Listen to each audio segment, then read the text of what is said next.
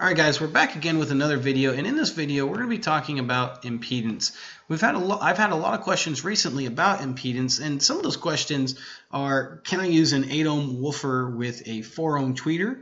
And if I do, what's the nominal impedance of my speaker? I also get the question a lot of, what is the nominal impedance of my speaker, period? Because a lot of people want to make like an 8 ohm speaker, but they don't know which components to use to, end up with an 8 ohm speaker. And so we're going to go over all of that right now. And we're going to use this Dayton Audio PC83-8 to show you, and this Dayton Audio ND20FB-4. This is a 4 ohm tweeter, and this is an 8 ohm woofer.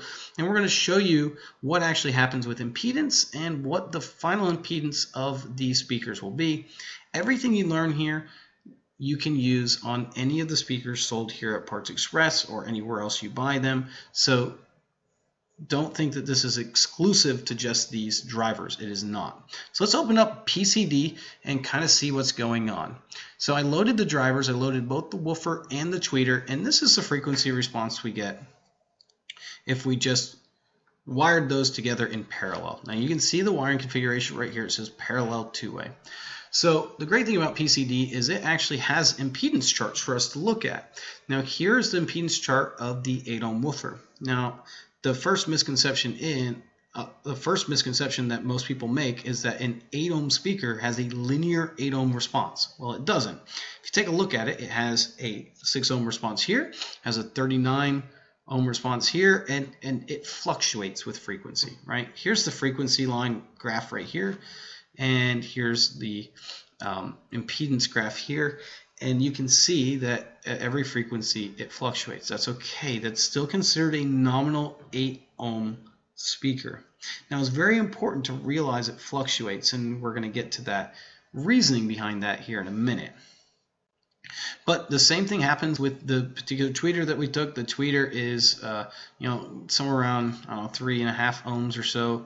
And it goes up to 4 ohms. I'm sorry, it goes up to 5 ohms and back down, and it really only is at 4 ohms in like 3 spots. So we're actually rarely at 4 ohms, but it's still considered a nominal 4 ohm.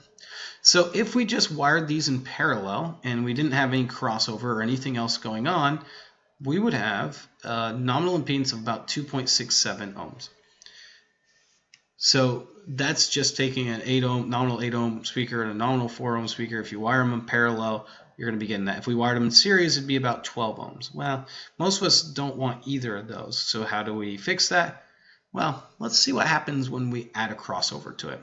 So we're going to add a crossover of about 3,000 hertz. We're going to do a second order crossover on both the woofer and the tweeter, so we can see what actually happens with system impedance. Now, your nominal impedance of your tweeter is not going to change. Your nominal impedance of your woofer is not going to change. Now, remember that system impedance was about 2.67, and it was almost a straight line across. Now, let's see what happens now. Wow, that looks a lot different, doesn't it?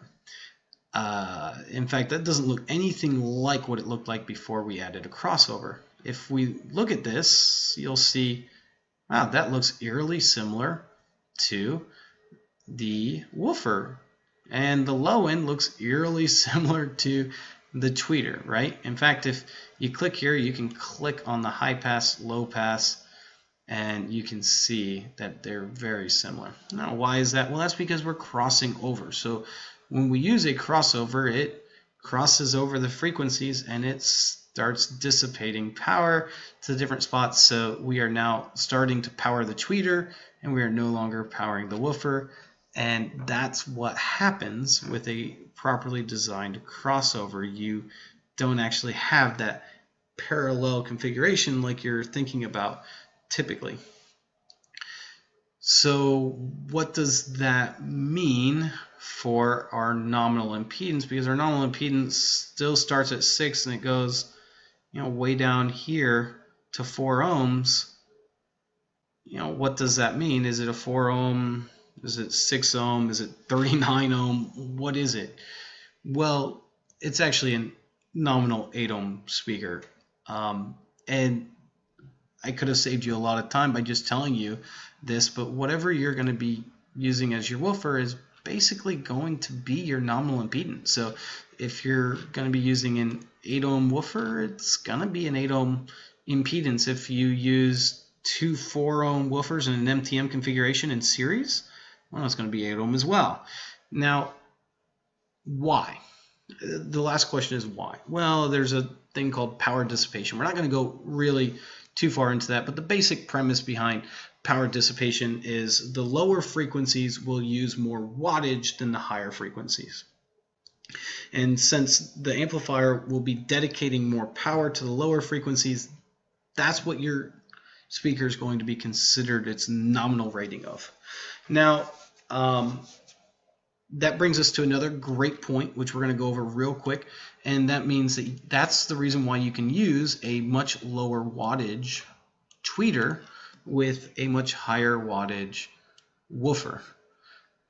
It's because the way the power dissipates, you're going to be getting a lot more power to the woofer section than you are the tweeter section. In fact, it would not be surprising if you were getting like 0.1 of a watt at 20,000 kilohertz and still be getting 10 to 20 watts down in your lower frequency range.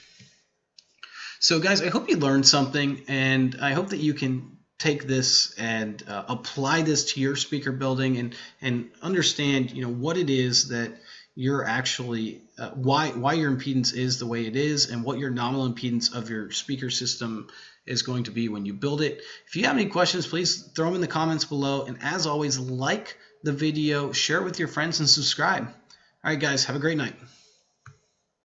Counting double-digit thousands.